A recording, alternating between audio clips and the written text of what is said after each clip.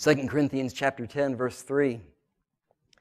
Paul is describing something that the Corinthian church is going through, but it really gives some insight for us personally in our own battle. He says in verse 3, "For though we walk in the flesh, we do not war according to the flesh, for the weapons of our warfare are not of the flesh, but divinely powerful for the destruction of" what? Fortresses.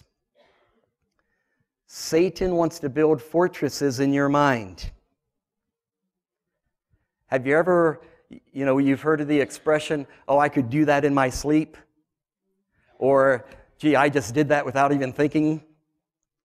You know why that happens, right? We've described a little bit in the past about the brain and how you develop certain channels where the neurons flow, and after you've done something for so long the same way, repetitively, you develop those circuits and you actually do things without even thinking about it because you've developed that circuit in your brain and it just automatically goes there every time.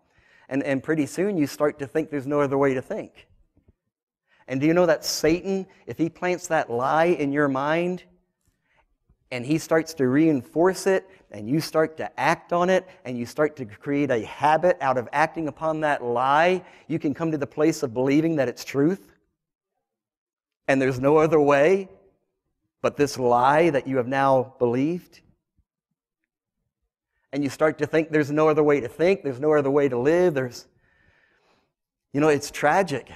So tragic in this day and age and you see it at work, you see it in the church, to deal with people who grew up in dysfunctional families and then they have children and they're now trying to be a mom and a dad, but they were never taught to be a mom and dad. They have no idea what it means to be a mom and dad. They have no idea what it means to be stern and apply discipline or be compassionate and caring. They have no idea what it means to share your heart with your child or to have your child share their heart with you because they don't even know that exists. They've just been programmed one way for so many years, and Satan has built these fortresses in their mind, and they don't know how else to think or believe or act. And Satan is taking millions to hell through this strategy of building fortresses in the mind. But thank God there's something that can destroy those fortresses. It's the Word of God.